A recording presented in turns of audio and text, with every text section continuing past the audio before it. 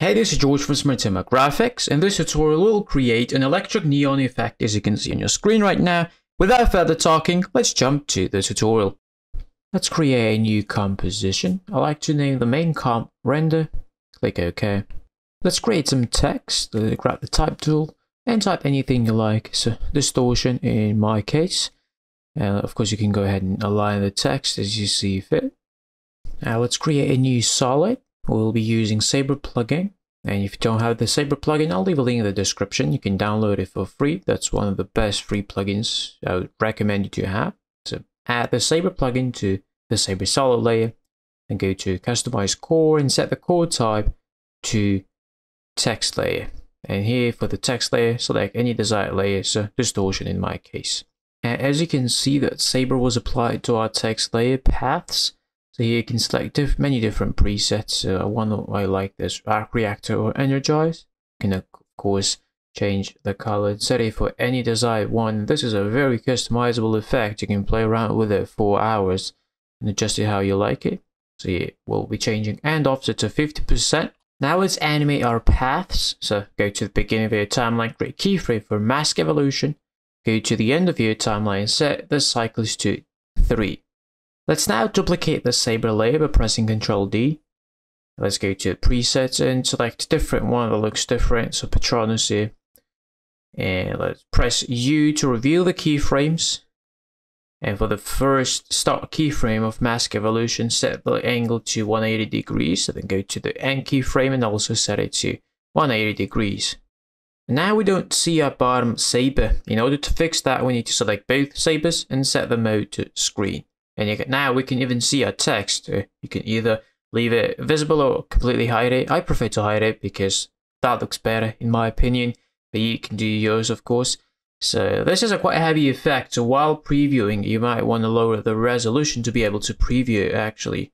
And once you're happy with what you have, you can select everything, right click and press pre-compose. And let's name this text to stay organized. Click OK. Let's quickly add a background. So right click, new solid. Let's name it as BG and make sure it's black. Click OK and place it under our text layer. Let's create a reflection. Select the text layer, press Ctrl D to duplicate this. Name the bottom layer reflection to stay organized. That's all I like to do. And right click, go to transform and flip vertical. At the moment, we cannot see our reflection layer. In order to fix that, we need to set the text mode to screen, and once we do that, our reflection is visible. Select your reflection now and drag it to the bottom and place it accordingly so it looks like a reflection. Okay, there is no really a right way to do this, just see for yourself. Let's also select the reflection layer, press T for opacity and set opacity to 70% so it looks more like a reflection. Now we need a floor that will be reflecting our bottom layer. I've been using this fractal noise pattern a lot as my floor, so you could do that as well. So drag it to the timeline and let's turn this into a 3D layer by clicking here. Okay, then go ahead and select the rotation tool or click W for a shortcut. Rotate the floor accordingly, then select the selection tool and drag the Z axis down and kind of align the floor so it's under our main text layer and covers the reflection layer only. Let's add a few effects to our floor layer. Go to effects and presets, search for curves and apply this to the floor and bring this down to kind of darken the floor. And the next effect we'll be adding is motion tile. Search for the motion tile and apply this to the floor layer. Make sure to check mirror edges. For output width, set it to 200. For output height, set it to 400. And then adjust the floor accordingly. Again, so it's covering the reflection layer and not so much touching the main text layer. Something like this will do it. Once you've adjusted the placement, go ahead, right click the floor, press pre-compose. Make sure to check move all attributes and let's name this floor. Click OK. And then we can hide our floor layer. Next, right click a new adjustment layer. Let's name this compound. This will make sense in just a bit.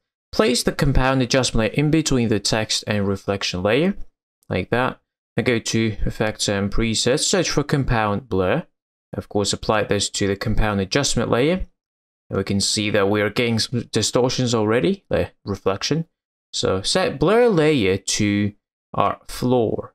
And now you can see that we're getting the texture of our floor or fractal noise texture from our floor. So that's nice. Of course, here you can play around with the maximum blur. So the higher you go, the more texture you see from our original floor layer. You can also invert blur to get a different kind of reflection. So I usually set it to 180.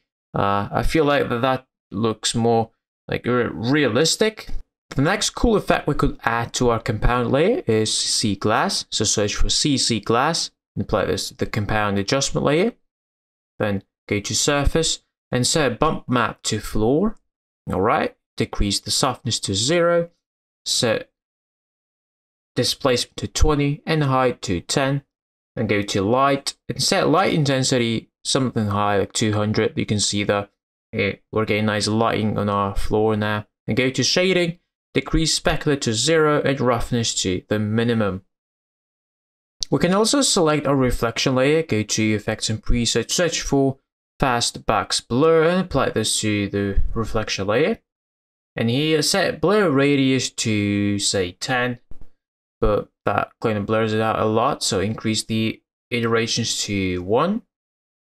Set iterations to 1, but set blur radius to 6. That should look good and give it a nice realistic reflection to blur it out a bit. We can quickly preview what we have, and once we're happy with what we have, we can select everything, right click, pre-compose, make sure removal attribute is selected. Let's name this all and press OK. In this section, we'll be adding a bunch of adjustment layers and effects to the scenes.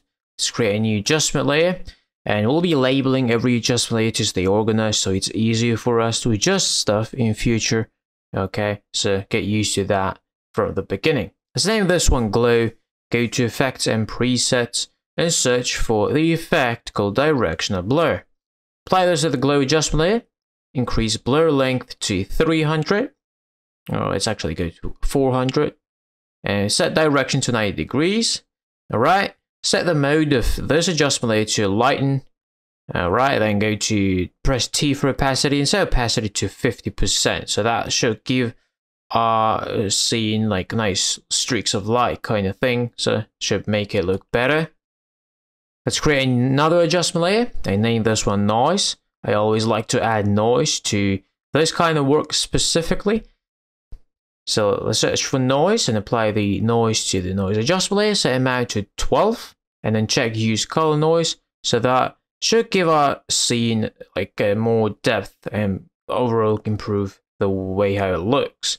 Next adjustment layer, right click, new adjustment layer. Now let's name this adjustment layer curves. We'll be adding curves, yes, another curves effect to create that S curve that gives our scene a touch of contrast, so should overall improve the quality of the colors. Next adjustment layer, let's name this gradient. We will be adding a gradient ramp effect to this. So search for it in effects and presets, then apply it to the gradient adjustment layer. Set ramp shape to radial ramp, click swap colors, and bring the start of ramp to the corner. I'm used to using left corner, you can use right corner if you like. Set the mode to lighten, and now we need to change the color of that white. What I like to do is, I like to grab the color that kind of matches the scene. So then kind of darken it a lot. So by doing that, you can see that we're getting a nice background shading, so that should improve and give them a sense of depth to our scene. Okay, also set ramp scatter to 50%. Next adjustment layer will be a sharpness adjustment layer. So let's call this unsharp and bring it under our gradient adjustment layer. Then go to effects and presets to search for unsharp mask and add it to the adjustment layer, and you'll see what this does. So this sharpens up the outlines of text or paths. So set amount to 75%, set radius to 25 and threshold to 20. And you can see what this effect does. It kind of makes it more punchy, our outlines of our text. So that's kind of nice. So far, I'd say that this is it, and we could add another adjustment layer that's completely optional, but I do like using this a lot. So let's name this Optics. I'll be using the effect Optics Compensation. Make sure to bring the Optics adjustment layer under our gradient layer as well. So add Optics Compensation. Here, check Reverse Lens Distortion, and play around with the field of view. So keep increasing it until you get something that you actually like. So something like 70, say 75 should look all right. And yeah, this is a cool effect. But of course, this wouldn't apply to every single scene. Let's say you can also play around with a view center. Like if you want your stretchiness to be on top or the bottom, that's completely possible. Okay, play around with it on your own. So yeah, there is not really much more to this. Let's preview what we have so far. As I said, this is a quite a heavy effect, so might want to lower the resolution while previewing. And yeah, if you enjoyed this tutorial and if you found it useful, feel free to give it a like. That will help me out a lot. Also, please consider subscribing to my channel because I post a lot of useful tutorials like this weekly. So thank you for watching. I'll see you in the next tutorial.